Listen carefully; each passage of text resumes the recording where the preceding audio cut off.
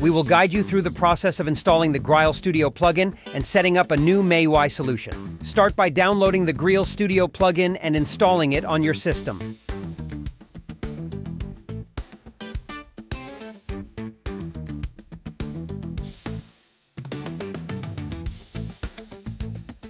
Next, create a new MIUI solution or use an existing one. Now we'll be creating a new one.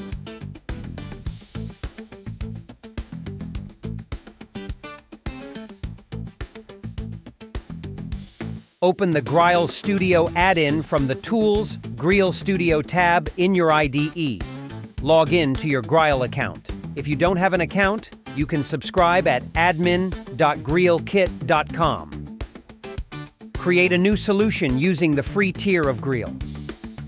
If your solution includes platforms other than iOS and Android, the extension will suggest removing them. You can now see the changes that have been made on the solution.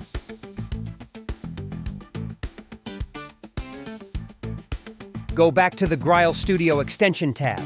Add content by clicking the Add Content button. Filter the content to show only the available. If your project doesn't have a folder for views, add one now. Specify the folder for views if you haven't done so already. Add all the pages you want to include in your solution.